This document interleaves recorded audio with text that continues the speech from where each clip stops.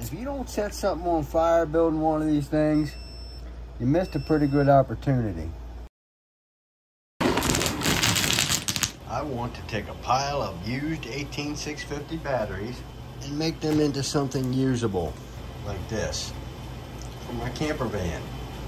I built my own batteries for my camper van from used 18650 batteries. Lithium batteries are dangerous. This is not a how-to. This is what I did. From the recycle bins at Lowe's and Home Depot. I built 3 sticks in the beginning and they've been running for a year now, but I had some cells left over, so I thought I would add them into the system for the sake of a video. They've all been previously tested, but they've all been charged up and sitting at a storage charge for, I don't know, probably a year now. And I'm going to see which ones are holding voltage. I'm going to go through them, and the ones that held their voltage can move on. This is a tedious job, but it's got to be done for safety's sake. Test them for internal resistance, and I'm just going to run through them all with this. I pulled a few out for low voltage. I pulled some out for high internal resistance. Now comes time to retest them all for capacity. This is a tedious job. Okay, this battery is done. I'm going to keep cracking them off and we're going to put another one in. And I'm going to do this through all of these, look and see what I got, count how many cells I got, try to start deciding which ones I'm going to use. Okay, I have chosen my cells and they've all been double tested for the ability to hold a charge, internal resistance, and capacity. Putting these little insulators on everything. It's cheap insurance. I use repacker.com.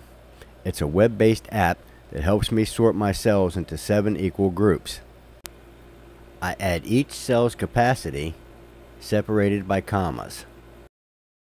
When all the cells have been entered, I click Add Cells. Now I have to add the number of cells in series and the number of cells in parallel. Now I click on Generate Packs and it spits out my 7 equal groups, which I have to pick out and add them to each individual group. Repacker says this will come in at 29 amp hours. Okay, now that the web app has shown me which cells go in each group, I have to go through and pick them all out and put them in here in their individual groups of 20. I've got them all sorted into the groups of 7. And you see they look different. They're flip-flopped like in the back of a remote control. Positive, negative, and so on. Well, I want to go through and make sure that I don't have none of these cells upside down, because that would be bad when I go to weld them all together. And make sure all the positive sides all have their insulators on.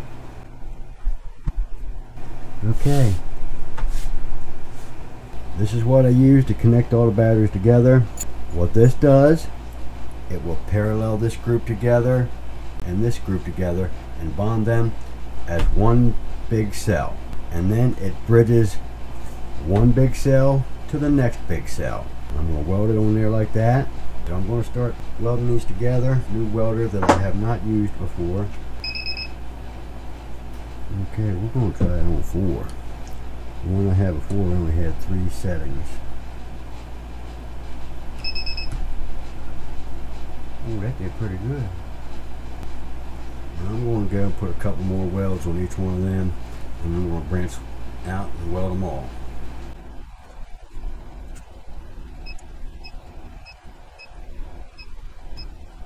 Alright, so I'm going to go through and weld all this up. I'm going to flip it over to do the other side. I'll come back. Okay, so this side is done. I looked at it over twice, make sure I didn't miss any welds. I left the part off where my terminal connection is going to be. I'll put those on last because it'll be a pain in the ass. I'm ready to turn it over and do the other side. Now, this is where things get interesting. And you have to cover things up to make sure you don't create no shorts. Now I got this all covered up. I'm going to weld the battery tabbing on this side. This stuff's a little different and a little more fancier. These are fuse. If something goes wrong with an individual cell, a fuse will pop. This stuff's a little more expensive, it's better material. Let me get that anchor down and I'll be back.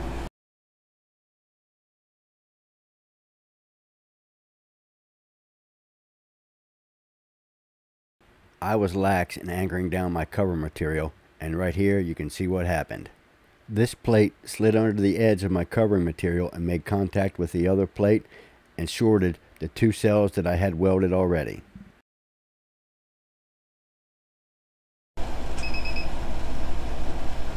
Okay, so they're all done except for the part on the ends where the power goes in and out. And I have to be real careful how I handle this thing, because anything touching is going to melt all my pretty little fuses. Okay, here I am making my end terminals. I cut a piece of tabbing and leave it 2 extra batteries long. I strip a piece of 10 gauge wire the width of the pack. Then I fold over the extra tabbing and crimp it down, and then solder it all together. This is the last piece of tabbing I have to weld on. It's already got the power lead coming off of it. I'm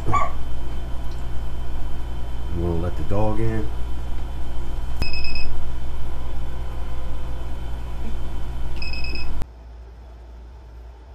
Here I'm installing the balance lead. Very important feature for safety and lithium operation. If you don't set something on fire building one of these things, you missed a pretty good opportunity.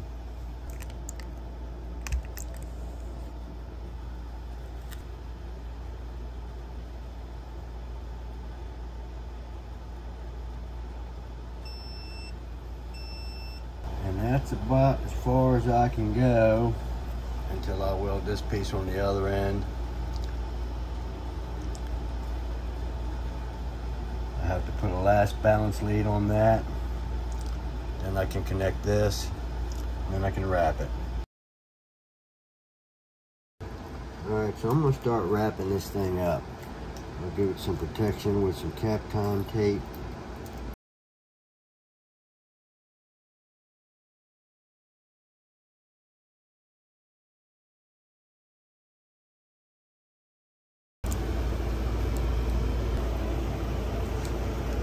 Time to put on some final heavy-duty shrink wrap. After the shrink wrap was on, I cut away the excess tape on the ends to allow for airflow. Now it's time for the capacity/torture test. In the test, I drew 45 amps peak, 1210 watts peak, for a total of 29 amp hours. Exactly like the Repacker app said it would be. Now, if you want to see how I use it, go check out the electrical system video in my camper van. And if you like that stuff, you can go watch all my camper van videos.